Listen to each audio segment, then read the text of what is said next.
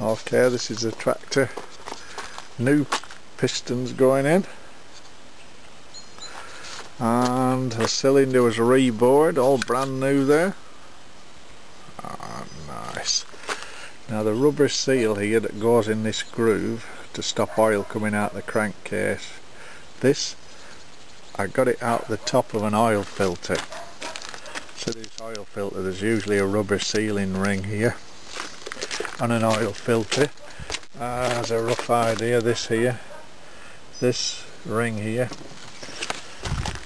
So if you get the right filter, you don't need to go paying big money. Put lots of grease on it, grease in the groove, and this pushes in nicely.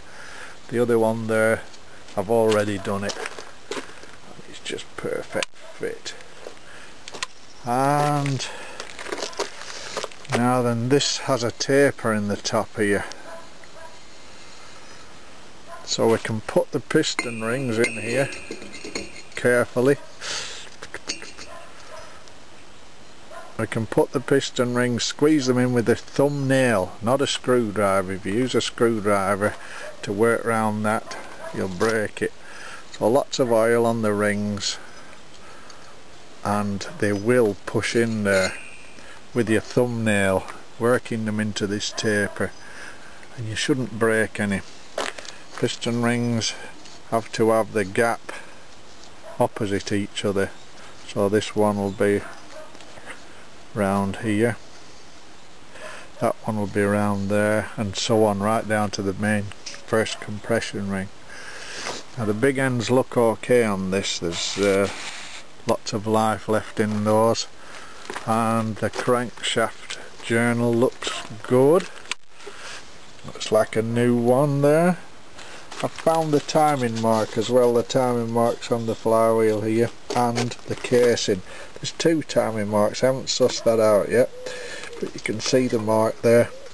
That's top dead centre, and the other one here coming round is the timing mark for the spill.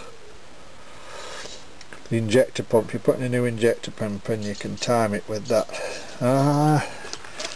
Now the other one went on well yesterday, all torqued up nicely.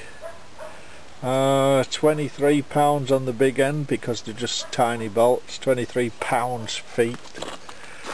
And the cylinder head, I haven't worked it out just what that's going to be yet, but it worked a treat. Bumping clearance here, you have to do bumping clearance for the cylinder head piston. So you push a piece of wire down there, wind the cylinder over, and it squeezes the end. Squeezes the end between the piston and the cylinder head, and you have to measure that, and it has to be, well, between 36 and 42, I think, thou. I'm only guessing this, but it looks about right. You have to do them both. If it's less than 20 thou, it's gonna, the piston might hit the cylinder head, and that won't be good at all. Okay, that's how it's going so far.